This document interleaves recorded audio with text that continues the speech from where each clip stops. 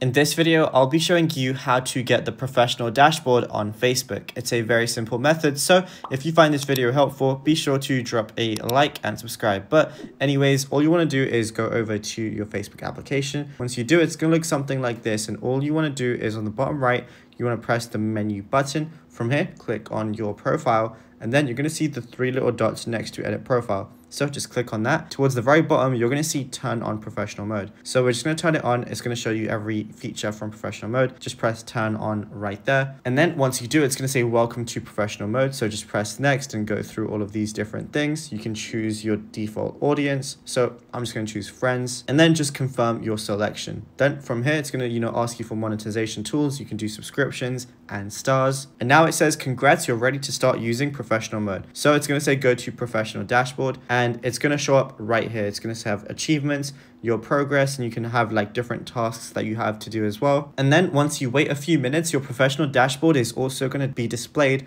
right here as well as one of these widgets. But then you should be good to go, and you'll have a professional account with a professional dashboard on Facebook. Now, if you found this video helpful, be sure to drop a like and subscribe, and also let us know in the comments what more tutorials you want from this channel in this